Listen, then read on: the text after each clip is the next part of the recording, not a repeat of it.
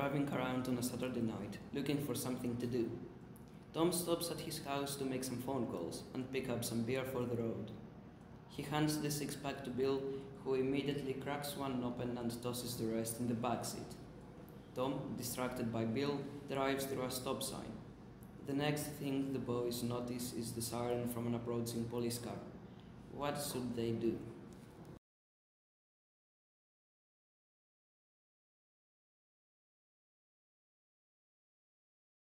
It is Bill's fault. I drove through a stop sign. Now a police officer is coming. I have to tell them that Bill distracted me. I might put him in a difficult situation, but it is his fault. It is my fault as I drove through a stop sign.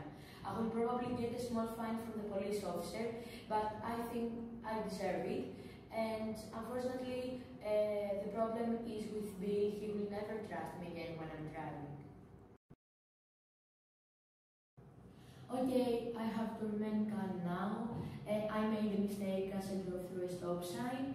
Thank God I'm fine. I could have crashed with another car.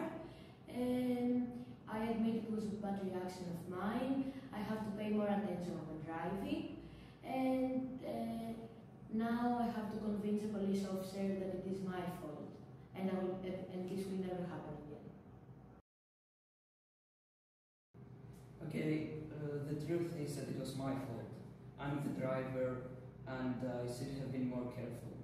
I'm a new driver, I do not have much experience and I must pay more attention when driving.